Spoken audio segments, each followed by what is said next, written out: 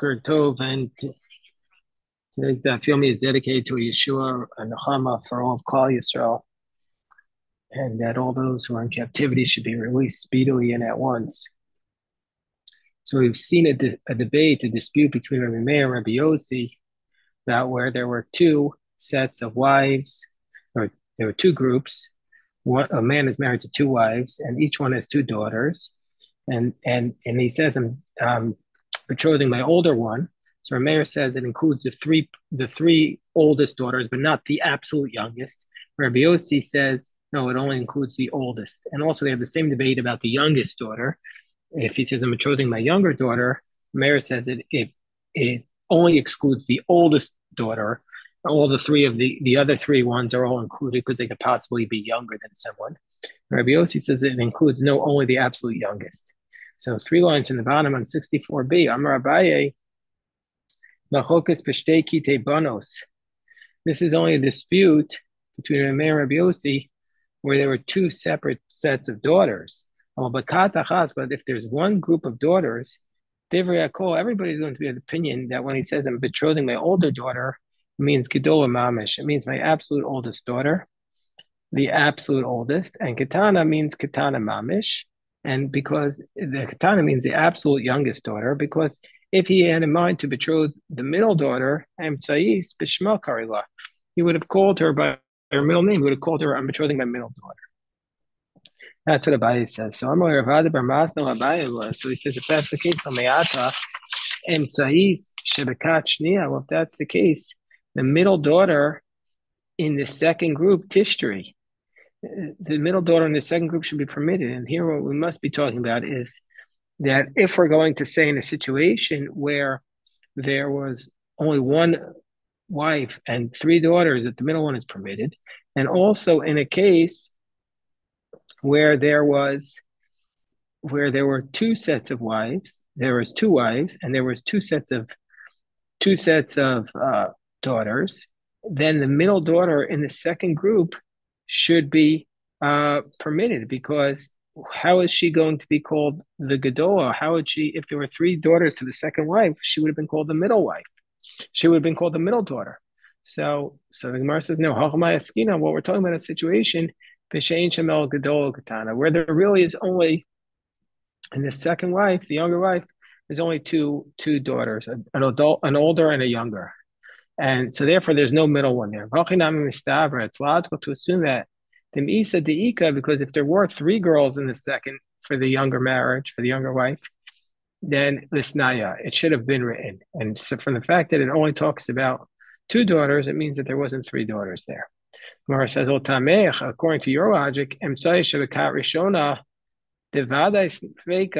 according to your logic, the middle one of the first of the older wife in that scenario, where there it certainly is a doubt, and she would be prohibited.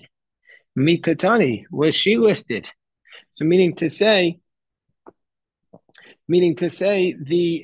that one would certainly be prohibited. Rashi says the Vade Asira and Yesh Nasham. If she would be there, she'd be prohibited. Why? Because as Rashi says, Daha Modis or Daha Modim, the Kol Kat Rishono Agabe Kat Shnia, that everybody agrees that the whole first group vis-a-vis the second group is called older, and so therefore she would have been prohibited. So from the fact that if that's not listed, and yet we're going to say she's prohibited, why wouldn't it be listed? So the Gemara says, the 2 cases are not the same.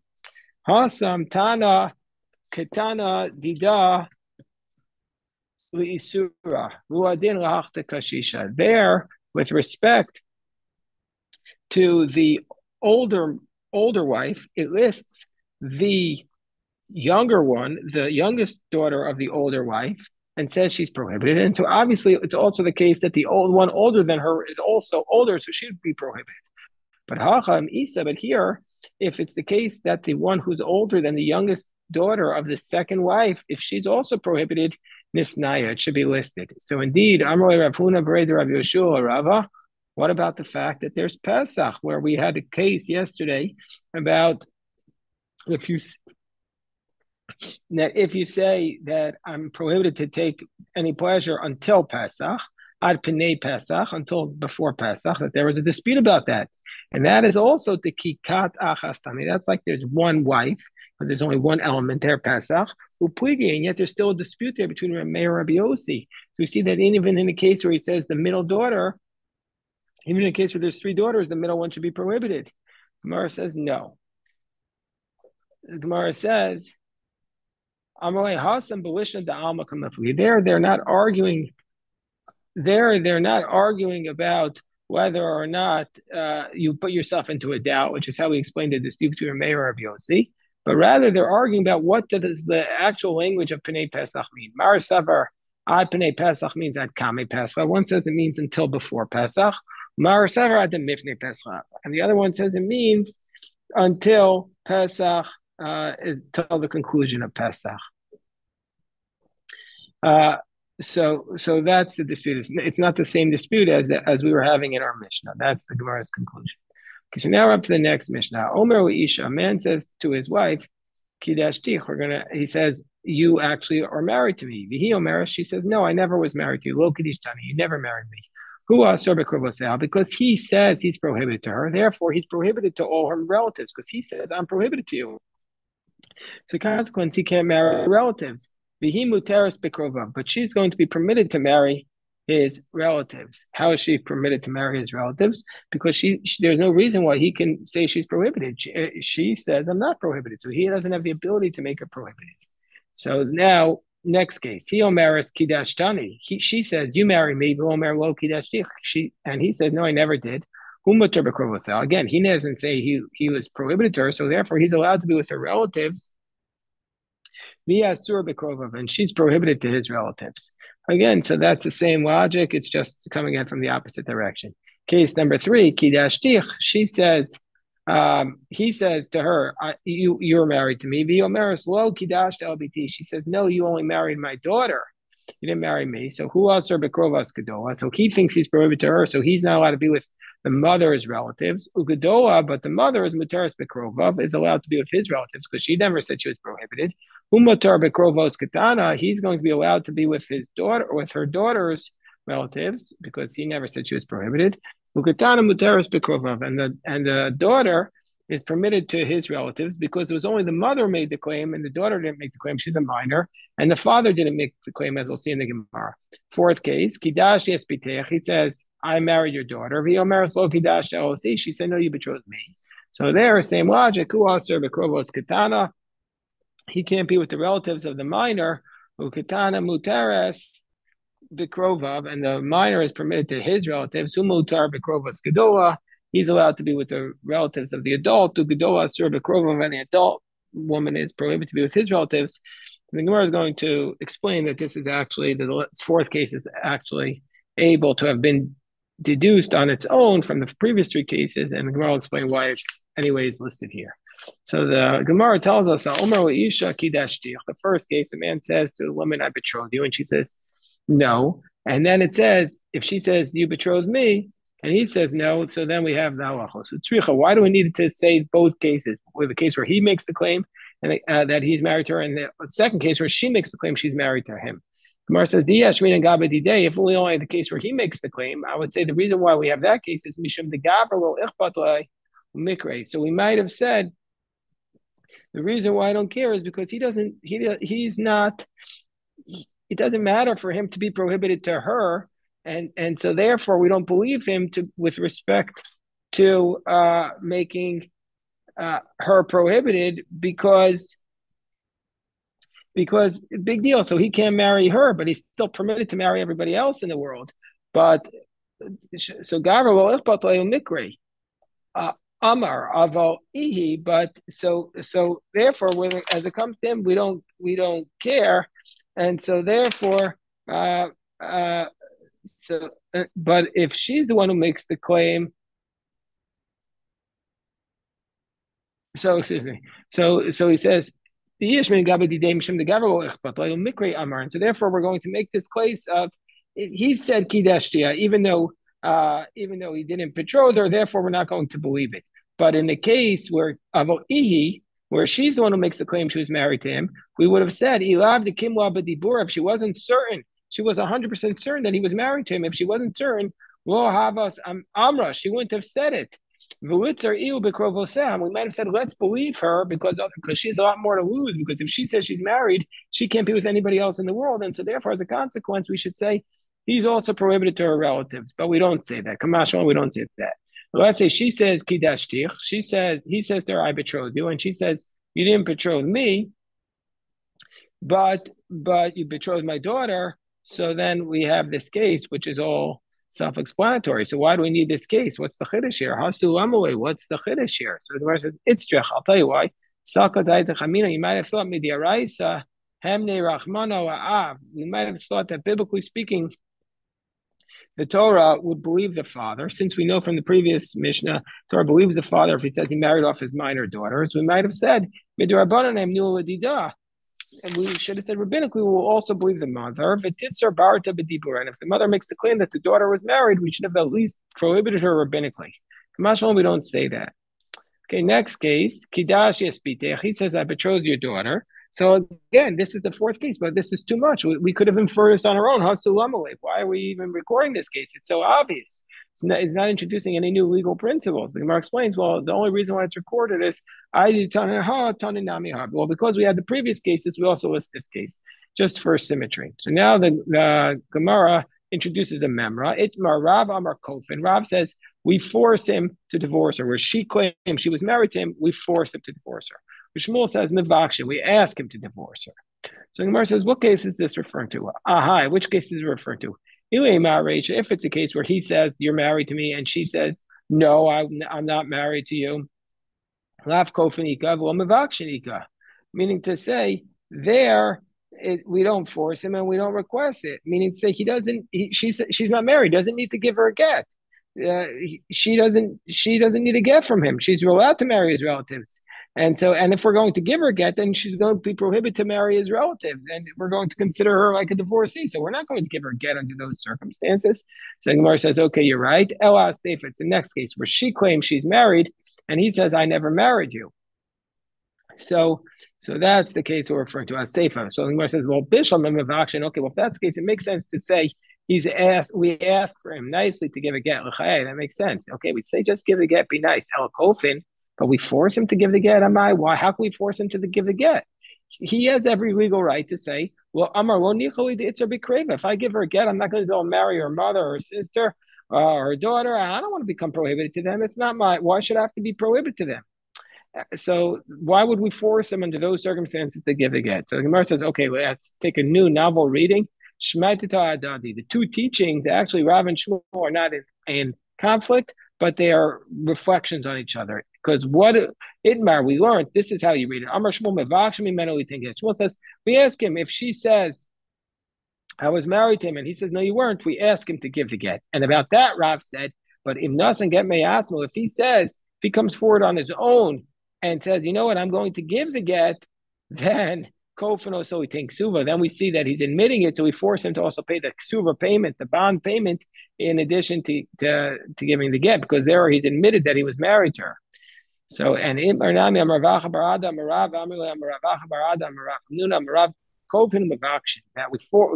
it, we force and we ask. Tarati, does that make sense? Both. So the Gemara explains. If he gave it on his own, we ask him to give it, we force him to give a ksuba. So Amar Rav Yehuda. So now we get into this. So let's say a person betrothed a woman, but he only had one witness. So Rav Yehuda says we don't have to be concerned that it's a valid Kiddushin. The Kiddushin requires two witnesses, and if it's only one witness, we don't have to be concerned at all that it's a valid Kiddushin. So the Gemara says, Ba'ominei Rav Yehuda. Well, what about the following scenario? Shneim modim. Let's say both say, listen, we were married, even though there's only one witness. They both agree to the act. They both agree. They admit. They stipulate the circumstances. What would be the law? In Valav Rafki Biyadi. So Rabbi Yehuda wasn't sure. It was wishy-washy. It was back and forth. It was soft in his hands. So then they said, Inmar Amar Nachman. Amar Shmuel, Amakadesh Beit Echad Ein Choshen Lo Kedusha. So then they cite the position of Nachman name of Shmuel that if you betrothed with one witness, we don't think it's a valid Kedushin. Even if both admit, it's not valid. So the Gemara is going to challenge this. So Eisvei Rav Nachman, from our Mishnah. He says to the woman, I married you, she says, no, you didn't. So she's allowed to marry his relatives, but he can't marry her relatives. Now, what's the case? If it's a case where there are two witnesses, why would he be allowed to marry her relatives? If there's no witnesses, why would he be prohibited to marry her relatives? So it must be isn't a scenario where there was one witness.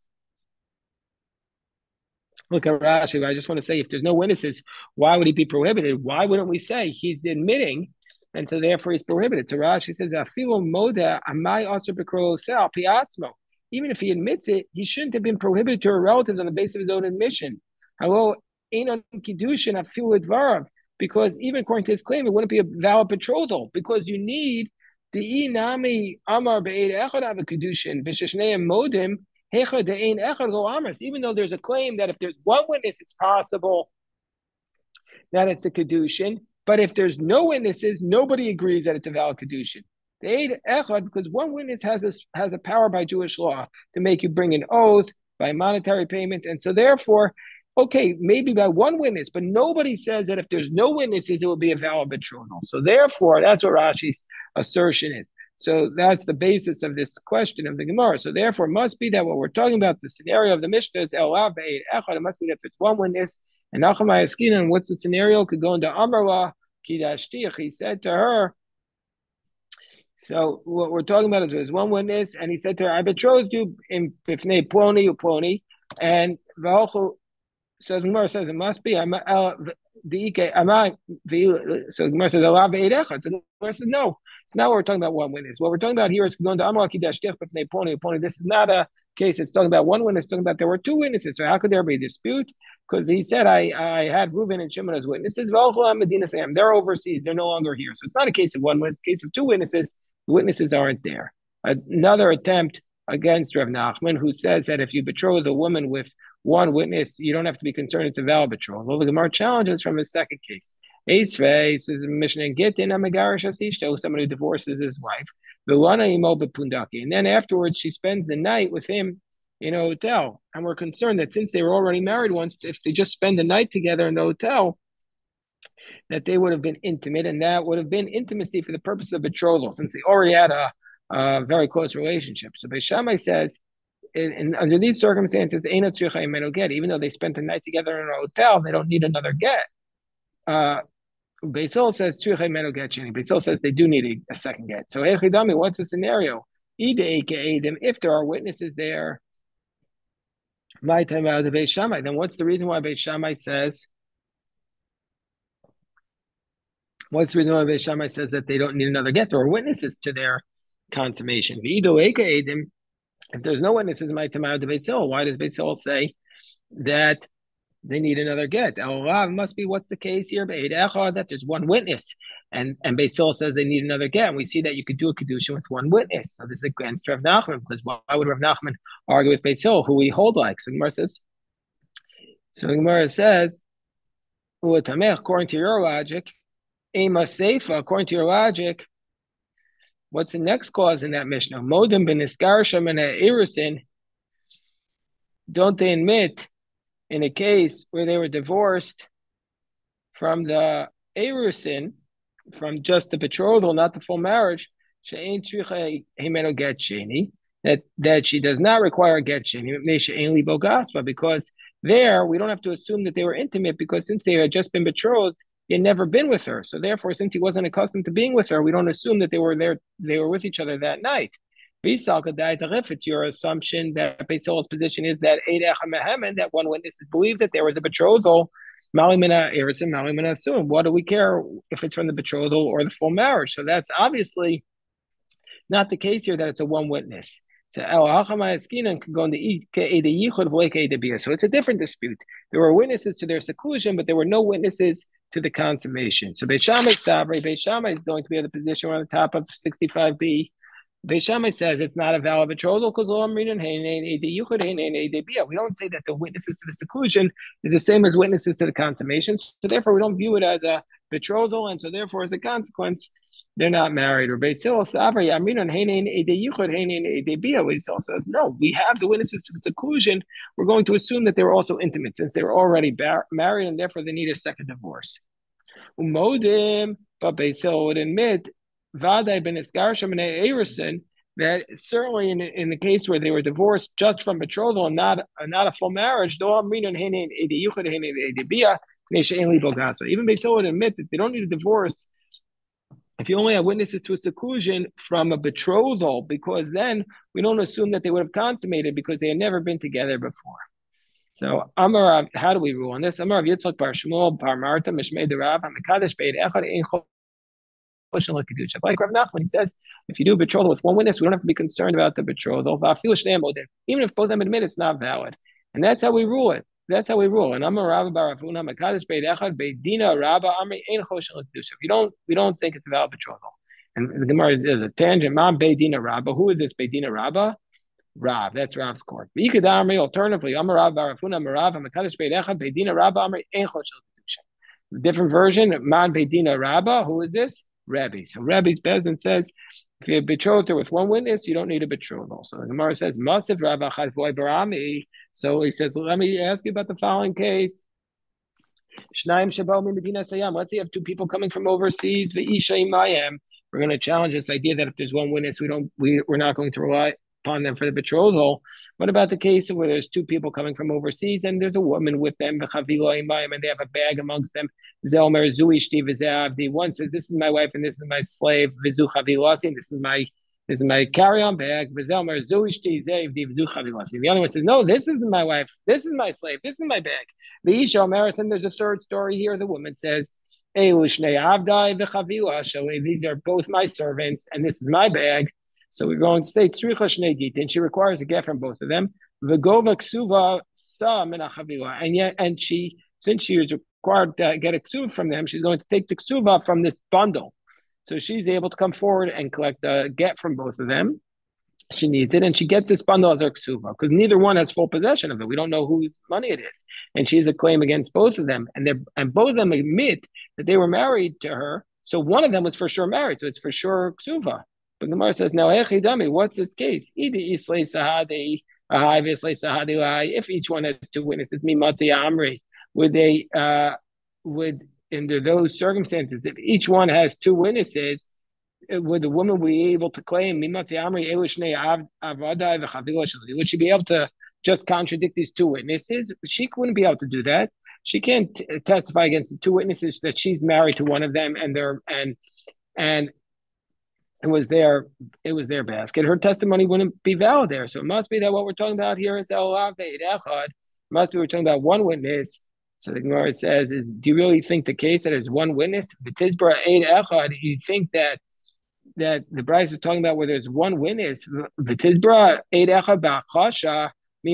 there's one witness and another witness contradicts him, in this case, each one has one witness. We don't believe that one witness. So that would be nothing. So the Gemara says it must be Ella, Mishra, Alma, Koyama, Shari. To allow the woman to marry whoever she wants, everybody would say she's permitted, even though she didn't receive a gift from one of them. But here what we're talking about is on the bundle or the bag that she's disputing. Kamar. This woman says, the Tana said, this woman she's going to require that these men give her the get so that she could collect her basket, because really the basket is something that each one has an equal claim to. But if they gave her a get, then she would be able to collect the ksuva mimanavshach. Either she collects it from this person, she says, this is your basket, and you could give me the ksuva, or this one. So if they would give her the get, each one would be able to make the claim. This is the position of Rabbi Meir, the Amar, Metalto, and Meshavil ksuva. So he says that even though it's not land, it's just movable objects, the ksuba has a lien even on movable objects to pay her. Just want to say before we go on in the Gemara that this case reminds me of a similar case where a man came back in Vilna and he claimed, I don't know if it's a real story or apocryphal, and he claimed that he was married to this woman whose husband had disappeared many years before, and the Vilna, and nobody knew how to, and the woman said, she's not my husband, but he knew everything about her. So we didn't. They went to the Vilna Gaon. It says this man claims he's her husband, and she says he's not, and he knows all the facts. So the Vilna Gaon said, ask him what Haftorah was at his ofruf, and that's how they caught him. Because you can learn the facts, but the spiritual, you would know. You would know if it was really you. And so, therefore, this guy had been in prison with the man and with her husband, and he learned all the information, but he didn't know about the spiritual. He didn't know about the ofruf, the haftorah at the ofruf. So Gemara is another case to know the Yehuda, where he tricked the person to figure it out. I could tell you that another time, but my Aviala, what's the conclusion? Rav Kahana Amar Ein Choshen LeKedusha. Rav Kahana says if you have one witness, we don't assume it's a Kiddushin. My Papa says Choshen LeKedusha. My Papa says we do think it's Kiddushin. Amar Le Rav Ashi Rav Kahana Mai Datech. Why do you think if there's one witness, we don't think it's a Kiddushin? The Aleph Davar Mi Mamon. We learn out Kiddushin from money, just like by money you need two witnesses. Also here you need two witnesses. Gemara says, but by money, but by money, if one witness admits to something, if the litigant admits to it, it's like 100 witnesses. So to here also, if the one of the parties admits to the betrothal, it should be valid. Gemara says it's completely different cases. There's a huge distinction. If one party to a case says, I owe you money, we believe him because he's just making himself have to pay the money. But here, if one of the parties to the marriage says it, well, now you put onus on other people that now they have different things that they're not allowed to do. But sometimes when you do a admission in a civil case, it also impacts others. In that case, we probably wouldn't believe the personal admission. So Marazutra Varavada Saba B'nei Derami Mar Mari Bar Isar Polik They were dividing their assets, and they want to know: do we need to get a witness? Do we need to pay the money to go get a witness to look at our division? Also, coming to Rav Ashi Amrulay, they said so. They came to Rav Ashi and he said, "Al Pishnai made him Amar The Torah requires two witnesses. So they came to Rav Ashi and they said to him, listen, the Torah says two witnesses to make sure that you can't recant. You can't do any funny business. But we trust each other. We're never going to we're not disputing that we're splitting up this asset. And so therefore, without witnesses, the division should be able to take effect. Odilma, or maybe what it's saying is that the only way you can do this division is through witnesses. So they said this to Rav Ashi. He says, no, the witnesses are only created for the liars.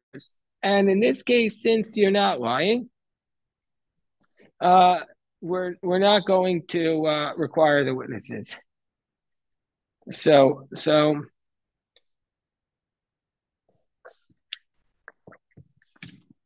that's the case. Hold on one second.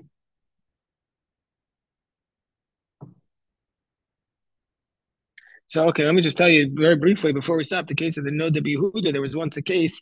There was a wagon driver and his boss. They were traveling, and then they came to a town, and then they stopped for the night in Prague. And in the morning, the wagon driver says to the boss, "Okay, wagon driver, get up and drive with me and drive me." And he says, "What are you talking about? You're the wagon driver." So each one was saying, "You're the wagon driver." So they didn't know what to do. So nobody knew what to do. Each one claimed that they were the boss and all the assets were his. So they went to the Noda B'Yehuda, and he said, "Oh, this is a very big question." And he put them both in a room for a half hour, and they're sitting there. And then he opens the room after a half hour, and he goes, "Okay, wagon driver, come here." And immediately the wagon driver jumped up and goes, "Ah, I caught you. You're the wagon driver." So you see, Noda B'Yehuda, don't mess with him. All right, we'll stop the recording here. Shkoyach.